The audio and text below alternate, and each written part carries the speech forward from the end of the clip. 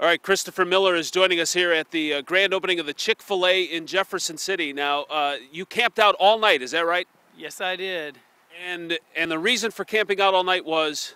The first 100 people through the door got 52 coupons for free meals. And were you one of the first 100? Yes, I was. Was it worth it? I think so. It was a little bit chilly, but I think it was. Your buddy's photobombing you. Come on in. Don't be shy. All right, so, I mean, what did you guys do to kill the time, and what were you doing out here? Go ahead. They were really good. They had games set up for us, and we hung out with everybody.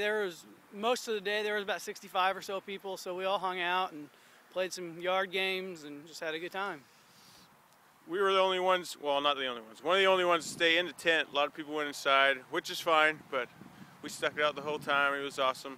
You guys braved the elements. You guys must be hunters, right? Oh yeah, oh yeah. All right. Now, have you had the chicken? What's your name? David. David, and yours? I didn't get yours. Jared. All right. Now, have you tried it yet? Have you tried the sandwich? I've had it before, yeah. Yeah, it's really good. Yep. I just bought a burrito, so we're good.